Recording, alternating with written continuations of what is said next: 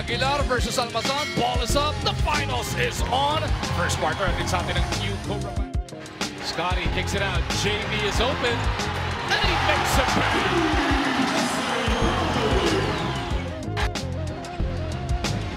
Brownlee. Pinoball right on top of Durham. 5 na rin para kay JB. Thought about it, looks to drive closer, steps back again, finally para kay AD. That's his first 2 points of the boat. Brownlee against Almazan, off the cross switch. Pinutata siya ni Durham dun sa dulo. And Brgy dribble. Pinto pumasok din para dito sa Meralco as Brownlee goes to the catch and shoot. That's not a good defense there.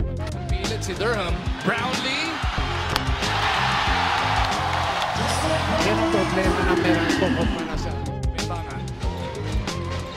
Gives it up to Almazan. Oh, Alan Durham with the jam! Hindi assist yun, ha? Tinira ni Almazan yun, isang rebound and follow-up. So, a big 2 points for them because they were down by 6. AD starting to feel it. Nice up fake. Sabay reverse. May kasama pang foul. Alam niya yung ginagawa ng Ginebra. Binibigay sa kanya yung baseline pero tutulong yung malaki. So it will do the reverse. Ito po ang ating by Thompson. Durham bulldozing his way in. Another 3-point play opportunity para kay AD. 8-0 run, ha? Ginawa ng Meralco rito. And just like that, the Bolts are back ahead. Durham takes care of the bonus this time. He's got 9. Let's take a look at Coach Brgy. Pagpak ba yun? Brownlee pulls up. Yeah. Rattles it home. Naunahan niya sa pwesto si Cliff. This guy's dangerous. Brownlee had to adjust, had to concoct his body in midair to get. Offensively, they need to find 5 different ways to get Alan Durham the ball. So for him to score, hindi pwedeng pare-parehas lang yung ginagawa niya sa loob ng court. And defensively, they need to make sure na hindi daw mag-explode itong laro ni Stanley Brgy sa loob ng court. Back to Durham. AD off the window. He's got 11. Well, he got that. Brownlee trying to make a pay. It's going to be a 3-point play opportunity.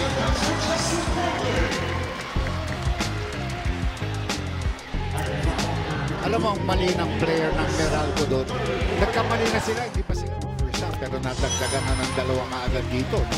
And all on erratic passes. Kung merong advantage, Brownlee says, eto na yan! Favorites of the game. Brownlee with a pull-up 14-footer. That's good. He's got 26. Mahirap pag nag-switch. No? Jumper, Ginebra. AD timing it perfectly. Put back is good. May kasama pang foul. Well, you have 2 monster rebounders there in Almazan and Alan Durham.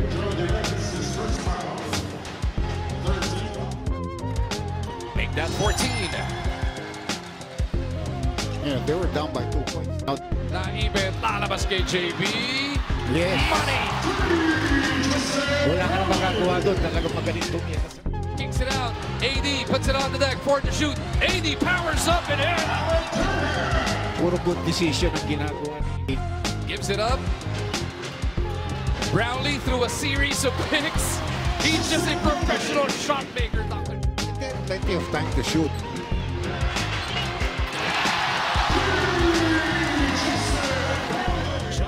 We swing back to live action now. Durham underneath. What a pass from Quinto. Ang ganda naman ang pasa na yun. Alam mo, titira na siya. Sinalubong talaga ni Brgy. Grabe naman yung kilos na yun. Look at Quinto.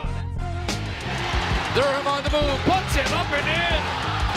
Kinalbo si Quinto. Walang salubong ni. Puts it up. Hodge. No. Durham gets it to go. Crossover, kicks it over. AD down the middle. No, but is fouled. Now he's been splitting his charity.